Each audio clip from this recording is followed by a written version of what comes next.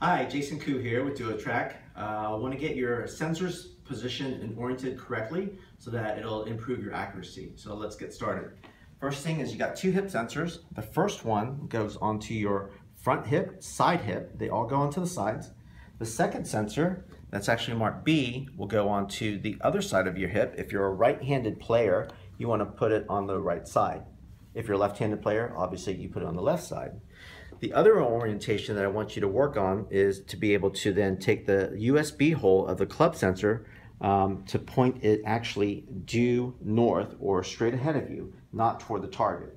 And once you do that, then I want you to slightly turn it to more of a northeast or a 1 o'clock position, and that will help with the orientation of the club sensor.